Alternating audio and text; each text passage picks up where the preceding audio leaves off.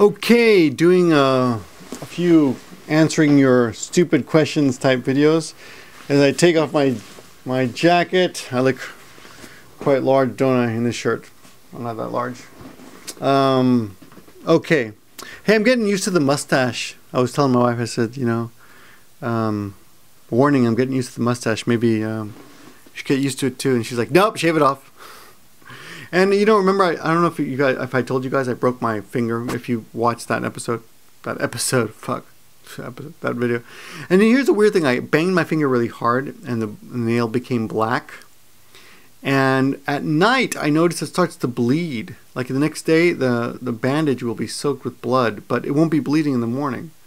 So like even now, I think it's bleeding now actually, because it's nighttime. It's 2:30 a.m. We just had an earthquake. I just made another video. I'm putting up 3 videos tonight. But anywho, let me get to the questions. I've finally cleared off a bunch of questions off one site, and I am on my Facebook. Give me a break, man. I really wish I could direct all the questions to one. There should be like an app that puts all the questions into one area, so I don't have to keep going back and forth. Anyway, Michael on Facebook asks, hey Victor, I have a question for you about your school schedule. How do you maximize the amount of teaching time in your school? Is it empty for parts of the day? For example, do you teach adults in the morning and before they go to work, public school students in the afternoon, and adults again at the night after they go to work? I teach mostly housewives in the daytime. Sometimes I'm called to a high school to teach high schoolers in the morning. Then housewives in the daytime. Then other high schools in the afternoon, and more business people who have jobs in the evening. So yeah. Anyway, that's I don't know. It's that interesting a question. Is that interesting? Why do people ask questions like that? I'm making a video answering your question now. I'm just gonna type to this guy. Sorry. I should. Oh damn. I just sent him a Hanami thing instead. Making, you know how when you type, I just did the copy paste. By the way, in Japanese, copy pe means copy paste. Okay, so making a video response to this now. Okay. So that's that. Let's go on to the next question. I have quite a few of these questions. So many. Let's go to the next one. Okay. The next guy says, his name is Autumn. I wanted to ask you a question. I just watched one of your videos about racism, so I'm going to just ask the question and then give you the background. Do Japanese people find it offensive for foreigners to have kanji tattoos? Japanese in general do not like tattoos. That's the general feeling in Japan. However, they're more forgiving of foreigners for whatever foreigners do, you know. Anything that you're not supposed to do in Japan is not that rule doesn't really apply to foreigners all the time. Then she goes on to say, and she says, I was on a site and someone asked the Japanese people on there how to write something in kanji. So his girlfriend get a tattoo on her. There was an older Japanese gentleman on there, and he said he was like, that is racist, very blunt about it, and there was a lot of talk about how Japanese people find that offensive. I've never heard of it. No, I think they just think it's crass and in bad taste, but they forgive you for it. You know, like we forgive foreigners Europeans who come over and dress like they're in the 1980s, you know. Yeah, we don't care. Then she goes on to say, she says, I think they were scared to say anything against the older Japanese gentleman. Oh, the other Japanese. I found it ignorance, perhaps. Is it true but not racist? I will say also this, the younger Japanese are much more accepting of stuff like that. And you see a lot more tattoos with the younger Japanese. So I wouldn't worry about it too much. Okay, next question comes from Adam. March 6th, he says, I got, what's the question? Let's see. What would happen if you avoid paying your rent in an apartment in Japan? So apparently this guy, he feels like the rent company was not being direct with him. And he wants to know what would happen. I don't know. I wouldn't want to find out. I would try not to have any legal problems in Japan. Often you may think you're in the right, but it's often the desire to be correct is there. I understand that, but sometimes, you know, it's just easier and less stressful to just say, here's the money, fuck off, you know. So let's see. So he moved away without paying them, and they haven't contacted him. So good for you. Here's the thing in Japan though. If you have a problem with, okay, here's the thing. If you rent an apartment, okay, you often need a guarantor, which means a Japanese friend will sign for you. Okay, which means they're putting themselves out for you, and this goes.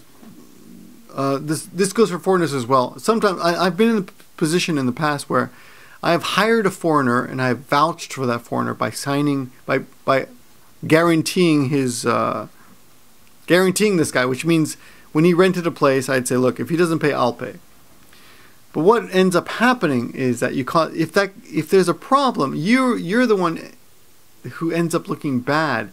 So if you do not pay your rent, then whoever guaranteed you, whoever was your guarantor, they end up looking like dicks. And do you really want to put them in that situation? I don't think so. So if you have that kind of money problem, just pay it off and just learn from your experiences. Hopefully you'll be in a better situation next time when you won't have to deal with that. Let's see what else he says. I don't want to sound scandalous by any means. I know I ire then for a break in the country. He types as if he's drunk. I don't know what this means. So anyway, everything worked out with that guy. Apparently I was having a conversation with him, but okay. Here's maybe the last one. What's the last question here? Sebastian asks me, he says, "Oh, hi, Gozaimasu. I wanted to ask you a rather uncomfortable question. I'm sure nobody in Japan is happy to speak about, but what is actually being reported about the remaining reactors of Fukushima?" Okay, so I was talking to Hiko Simon, not Fukushima, Hiko Simon 2 days ago, and he was telling me that apparently the radiation levels in Tokyo are lower than in London and New York right now. So a lot of people are like, "Oh, are you going to move out of Japan? You should leave Japan. It's, you know, everyone's dying there." I heard all these reports, but apparently it's not that bad. So I live far away from all that, like hundreds. If you wanted to take the Shinkansen to where all this is happening, would take 3 hours or 4 hours to get there. Okay. It would take a week of bicycle riding at least to get there. Okay, so it's far away. I don't know why I'm choosing these random ways of. If you wanted to ride a unicycle there, it would probably take you 2 weeks. Okay, sorry about that, but anyway, it's far away. That's the point.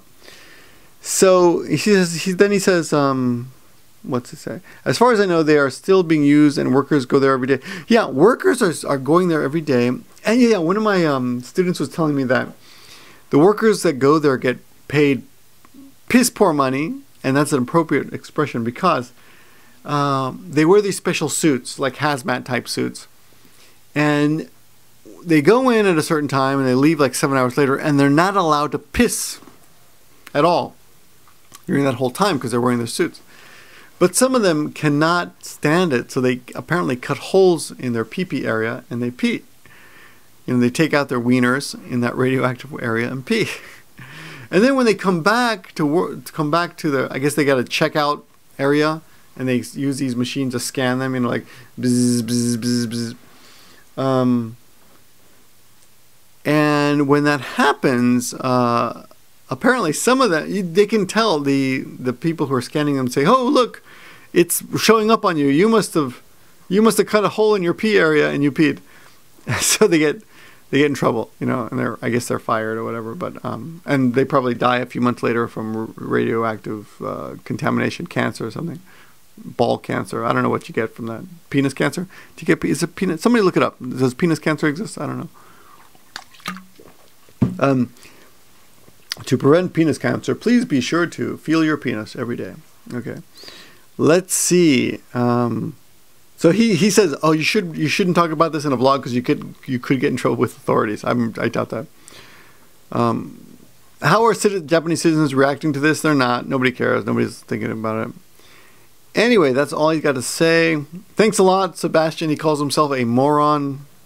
I love it when people do that. That's the last question for tonight. I'm going to bed. Hopefully there'll be no more earthquakes tonight. And you guys take care. Thanks for asking the questions. I'm trying to catch up with all the questions. It's hard. Give the guy a break. Give me a break. And oh yeah, and I've got a great new video on my Give Me a Breakman channel. Go check it out.